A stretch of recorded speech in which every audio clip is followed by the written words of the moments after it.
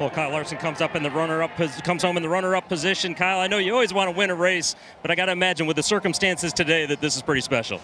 Yeah, no doubt. It's really special too to get a 1-2-3 there with William, Chase, and I. So, yeah, just a great day for Hendrick Motorsports.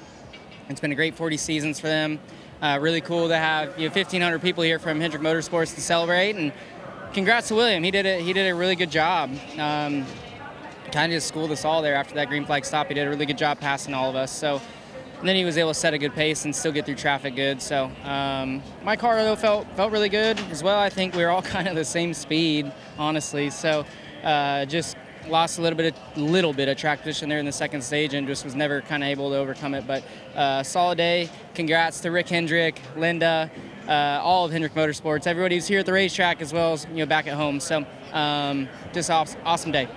Racing teammates at the end like that. How nerve-wracking is that when you know that you're 1-2-3 and you want to try and keep it that way? Yeah, no, it was sketchy. I wasn't sure how aggressive they were going to be. I knew William obviously was going to be very aggressive because he was going to win until that caution came out, and he went in there and doored him up a little bit, and then yeah, just thankfully though it all kind of shook out and we were able to get one spot there and still get a top 3 for HMS.